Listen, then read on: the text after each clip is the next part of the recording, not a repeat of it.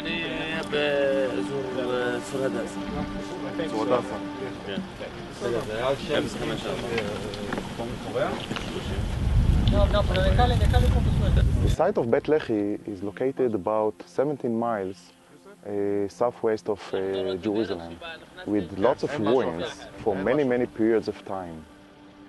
We started here exactly 5 years ago, October 2005, and a few hours after we started the excavations over there, we found a shaft carved in the rock that led into a subterranean tunnel. I went down and we found one of the best examples of Hellenistic olive press, well preserved, with all the installations inside waiting to be excavated. I came over here in 2006, and at that time they were looking for sponsors and for people to help them, and I said I would like to help them. You know, sometimes you have to go with just your gut feelings, and that's when I went ahead and decided that I wanted to be part of it and set up the foundation.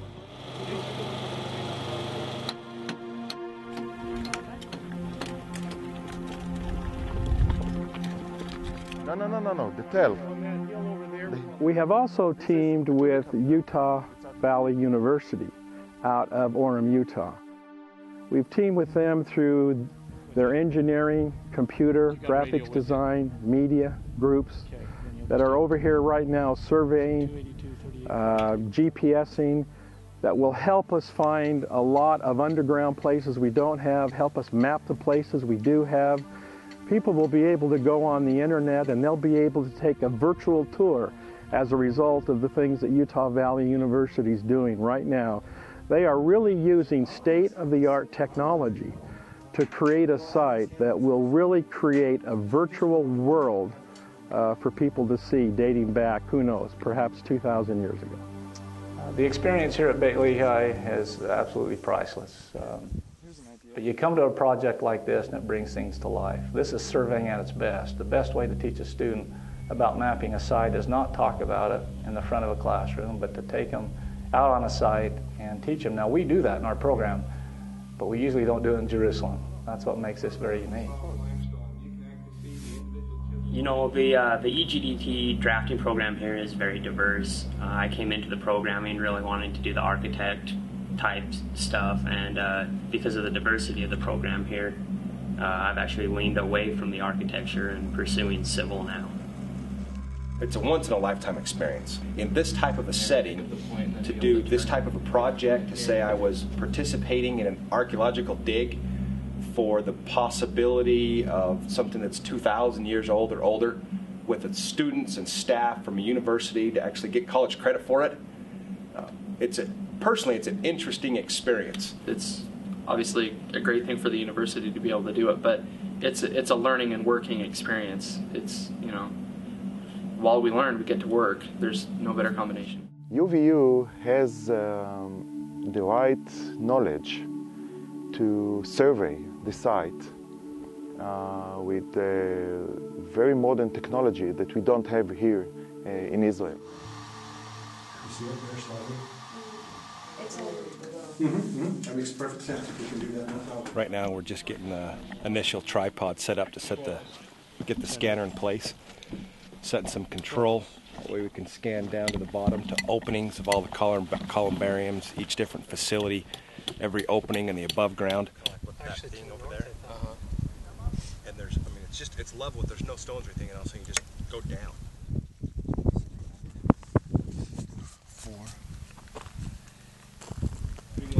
Yeah. The guy just got it. Yeah, I know. This is a 3D scanner. What this will do is it will scan a 360-degree turn all the way around, and then a 270-degree turn vertically. Yeah, right now we are setting up a two-target pull, which has to do with the scanner.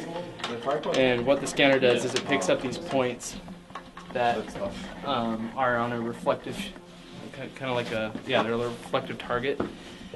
And it needs at least 2 points to be able to tie the image and scan that it does together. And so we're setting it up straight down from the scanner so that as we enter the tunnel or enter the bathhouse and in there, that we have tie points that we can use, you know, to tie all the scans together and get one big three-dimensional image. 1 meter circle? I'd like to get up inside of there.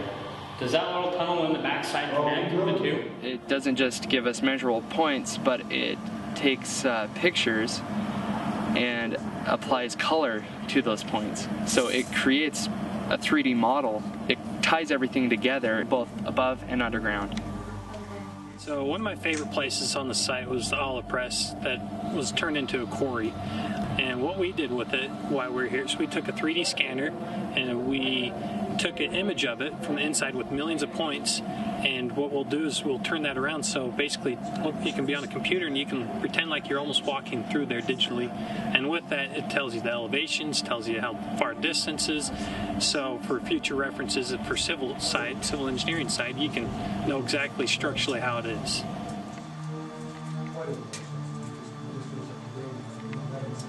I was amazed to see how they put the 3D scanner inside the olive press, and in 5 minutes it scanned the entire installations. For us it's a big progress at the site. Today is our first day of tourism. We did some work out at the archaeology site, but today we actually just get to go do some of the tourist type stuff. We started the day off by visiting the Wailing Wall, and then we just kind of went to the Temple Mount after that. And it was a pretty cool experience. We got right up next to the Dome of the Rock. Later in the day, we were able to go underneath the Wailing Wall with Oren Gutfeld. Again, he's the head archaeologist at the site that we're working at. That's not something that normal tourists get to do. We kind of had the VIP card, and it was just great. You know, I thought we were going to be doing a lot of work, and we did get a lot of solid work done at the archaeology site, but I wasn't under the impression we'd get to do so much tourism type stuff. And you know, we had the opportunity to do some swimming in the ocean. I actually personally got to go scuba diving with some local Israeli guys, and it was just great.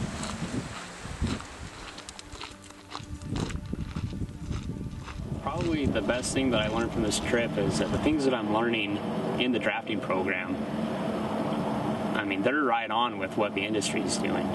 I'm taking home a definite sense of achievement through learning and work together.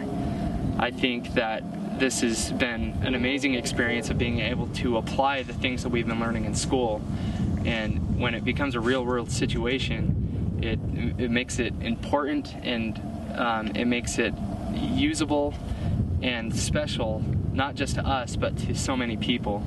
It seems that the students from UVU knows the work very, very well, and with the help and the assistance of the faculty members who came with them over here to the site, we achieved very, very good results.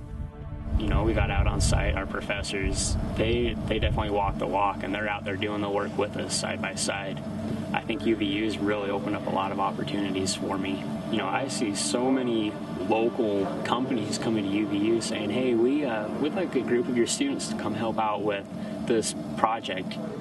The hard work paid off. I know I'll be able to put this onto a resume, and it will help down the road on a future resume to be able to say, I traveled overseas and worked on a project over there. You know, there's a reason they came to UVU to do this Israel project, and I'm happy that I'm part of it.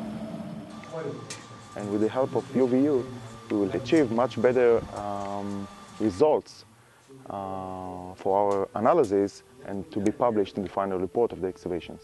We've only scratched the surface of what we can do. We think in the years ahead that it will be a magnificent opportunity for students to learn, as well as to develop and bring new technologies to archaeology here in Israel.